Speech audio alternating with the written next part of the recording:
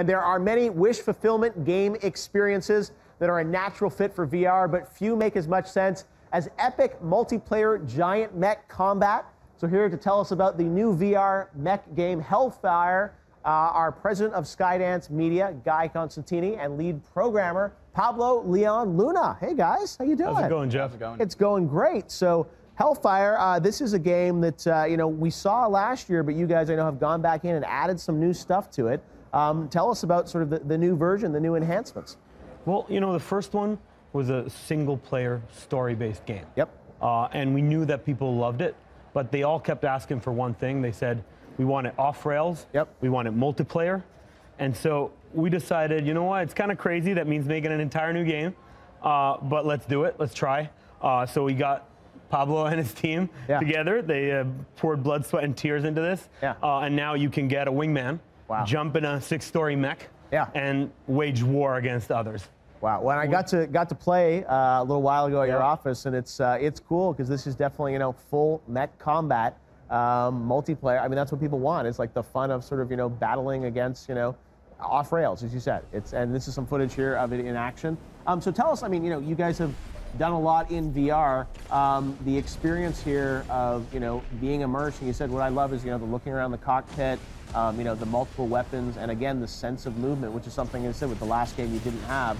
So, and I admire that you guys sort of took the feedback, went in and said, hey, let's build something based on what the fans want. Obviously more challenging to sort of make it more open world. But tell us about this sort of level and this experience. What are we seeing here, Pablo? You're seeing Genesis facility here. Yeah. This is our first map. And you're seeing right now we've got a USFF mech playing with a medium on his side. And one of the things that we added into the game mid-development was the ability to hover. So you'll see not only can you move around on the ground, which is a step up, and here you're going to encounter a heavy mech.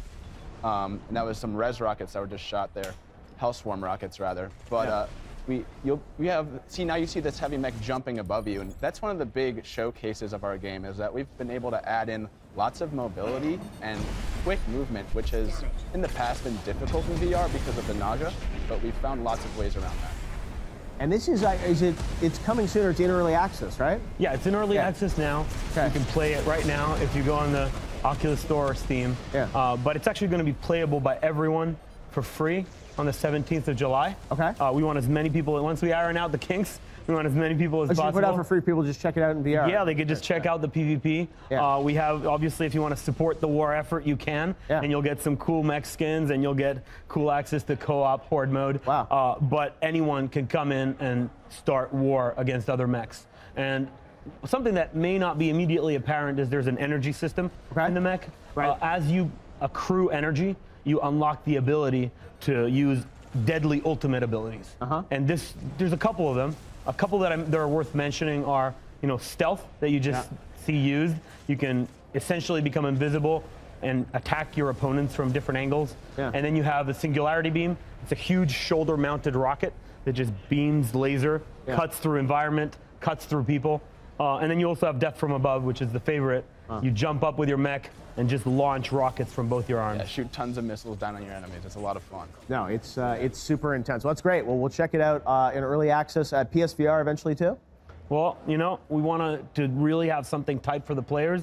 If they show us they love it, there's no saying where it'll go. Awesome. All right. Well, it's great to see Skydance, you guys continuing to invest in a lot of entertainment properties, including gaming, and we're excited to hear more about what you guys are doing next, because I know this is the first of many projects, right? Yeah, we have a Walking Dead VR game that we're working on. We're not really ready to talk a little bit more about that yet, but we have also a couple of other VR projects under the hood. We're believers in VR. We think it's going to take some time to get to the right size, but we're here for the long term. We're going to create really high-end experiences for players that really enjoy AAA games. That's our background.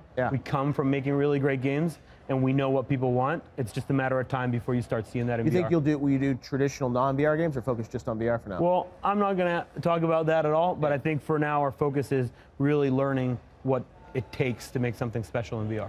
All right, well, it's great to see, and cool. Hey, game available for free July 17th. Can't complain about that. So, Pablo, Guy, thanks so much for dropping by.